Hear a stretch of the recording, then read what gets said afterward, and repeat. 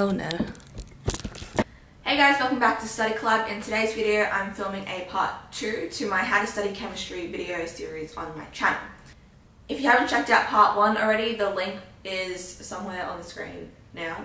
I'd recommend you watch that first because I go more into detail about how to actually learn the content and revise it throughout the course. For example, how to take notes in class, how to find the best resources and things like that. So this video will be more of a focus on closer to your final exam. So in that month or two lead up towards your final exams, you might want to tweak up your revision style a tiny bit to focus on making sure you know all the content and that you're ready for exam conditions. So if you feel like that fits your situation, then keep watching this video and let's get into it. Okay, so the first part of this video, I'm going to be talking about revision techniques you should be sort of changing and using closer to your exams. Some of these I started using like a month or two out. I would recommend starting this with like in second year once you've like learned all the content, because it's more an active way of revising versus writing summary notes throughout the year. So the first technique is something known as active recall. Some of you may have heard of it, some not. Most likely you'll probably be doing it already, I'm just putting a name to it, so never fear, it's not some scary thing. So what active recall is active recalling. Yeah, so all it involves is trying to, I don't know how to explain this without saying active recall. So what it involves is practice retrieving the information from your head onto paper, out loud, whatever it is, and that's the content that you've learned. So basically you're mimicking exam conditions where you're going to have to process the information in your head, find what you need, and then put it onto the paper to answer the question. The more you practice this in your revision, the better you'll be off in the exams, because you will have practice getting the information from your head versus looking at your notes and then trying to answer a question. There's multiple ways you can do active recall. One of the most common ones is practice papers, and that's what I meant by you probably are doing active recall already. Yeah, so practice papers is one form, and then another more explicit way of doing it, which I adopted in like my final year of studies, was a method called blurting. I don't really know if this is an actual thing, but we're gonna call it blurting now. All you need is an A4 sheet of paper and your syllabus outline. I grabbed my syllabus outline, chose a certain subtopic that I wanted to revise that day, and then followed each syllabus point along and wrote down everything I could remember about it. So for example, if one of the syllabus points is, okay, I don't know, I'm just making this up right now, but if one of them said like, recognize SN1 and SN2 mechanisms, what I would do then is write down everything I knew about each mechanism.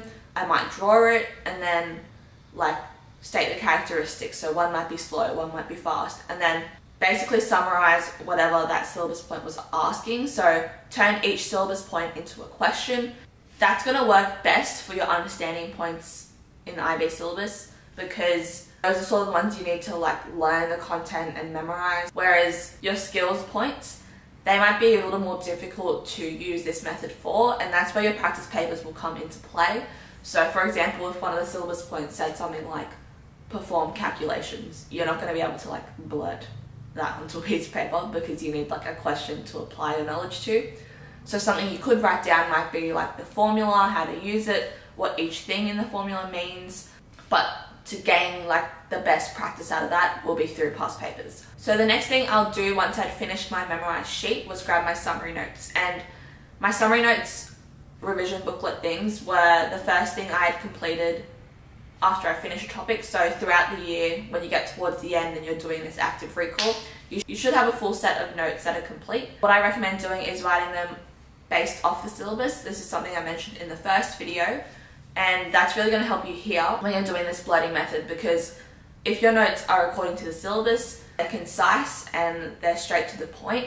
So when you go to check your blurting sheet and see what you got wrong, things you missed, you can directly follow your summary notes. Once I finish that blurting sheet, what I do is I'll take my revision booklet and then a different colored pen, and I'll go through and just mark things, cross things out where I got them wrong, or I'll add things in, like if I missed a point. And that's really going to help you in your revision after that to identify gaps in your knowledge. I'm pretty sure some of you may have heard the term don't study hard, study smart. And that's really important in any course because there's so much content in a range of different subjects that you're going to have to be able to recall and remember and like take exams on. So studying SMART, to me, that just means identifying the gaps in your knowledge and targeting them first, because that's really what you need to be working on in your revision. You don't want to be wasting time going over things a million times that you already know. With this method of blurting, you can then take that sheet and then look at the different coloured markings and then see areas that you're forgetting things, and you can do drills on that after that to try and relearn or memorise the content. And different drills might be writing things down on a whiteboard. So for me, I memorise things by writing them down. So I would, if it was like a mechanism that I was getting wrong, I might like draw it on the whiteboard, first from my notes, then from memory, until I was able to do it like consistently. Or you might do flashcards. That's another way of memorizing things. Just go through those drills again, read through your notes, and keep practicing until you can recall it correctly and consistently. Okay, so as I mentioned a few times, the next form of active recall is obviously past papers. And if you haven't started past papers already in like your final year, I recommend you get onto it as soon as you can. As soon as you finish this video, go start and look at the past papers, because that's going to be your most accurate description of what you're going to receive in the exam. Courses like the IB, past papers are a pretty good indication of what you're going to get in the final exam. What I did was I started with the later past papers. So towards the exam, the past papers that I was up to was the most recent ones, because over time the syllabus will change. So if you're starting pretty early, I would start with like the older past papers, and then that means towards the final exams you've saved the most recent ones to be able to learn off. The past papers are really important for revision for a number of reasons. So the first one is obviously you're learning the types of questions that they're going to ask, and the more past papers you do, you'll see that common questions get asked every year, and you can almost guarantee that it will come up in your exam. And the good thing about this is the more you practice those, you'll get consistent and more accurate with them, and also you'll be able to complete them faster because you know exactly how to approach it. And that's going to help you time-wise in your exam, because there'll be a spread of questions that are like common, and some of like the weirder questions they ask that are kind of hard to prepare for. So if you're able to knock out the common questions that they ask every year quite confidently and accurately, then that's going to save you so much more time, because you can go through the paper in the reading time, do those questions first, get them out of the way, and then spend more time on maybe the harder questions. So then following that, another benefit of doing past papers is analysing them afterwards. So doing them is one thing that's going to help you somewhat in your revision, but to me the most effective way of revising is learning from your mistakes in your past papers. So once I'd completed one, I'd obviously check the mark scheme to see if I got it right or wrong, and then actually spend time sitting down and analysing why you got things wrong. Was it a silly mistake? Was it a calculation error? Or was it like a gap in your knowledge? So you want to go through the whole paper, and then this is something that my chemistry teacher taught me, so shout out to you, Mr. Buckley, for giving me these tips. It's something he called misconceptions. But what it basically is I had a book where I'd write down all my mistakes after I'd finished a past paper and just documented them all into the same place. So I had these books, they're from Muji, and they're like little A5 dotted books.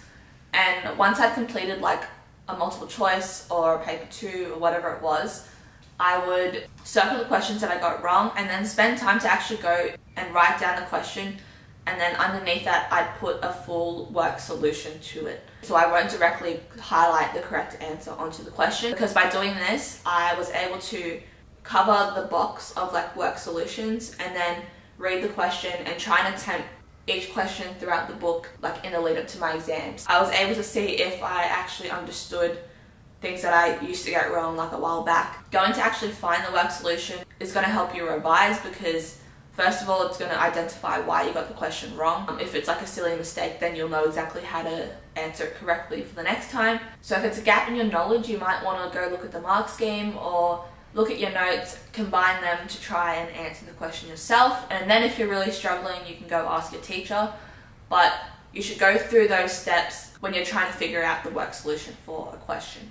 So basically after I'd finished past papers, I'd actually allocate time in my revision schedule to document my mistakes, because For me, I really wanted to learn from my mistakes, so I'd actually sit down and take the time to understand why I got it wrong, how I'm meant to improve next time, and not get it wrong again. And another good thing about actually doing this is once you've done a few past papers and you've gone through and identified and documented your mistakes, you'll see that over time, well, for me at least, there were questions that I kept getting wrong, like the similar types of questions I kept getting wrong, or they were like under the same topic. So I'd go back and revise that first in my revision to make sure I was good with it. By the end of the 2 years, once I'd done quite a few past papers, I had 2 books of these misconceptions, and they were the things I looked at right before my exam. You can look at your summary notes before an exam, but for me that just kind of overwhelmed me because there are like 21 topics or whatever, and going through that many revision notes like right before the exam can be quite overwhelming.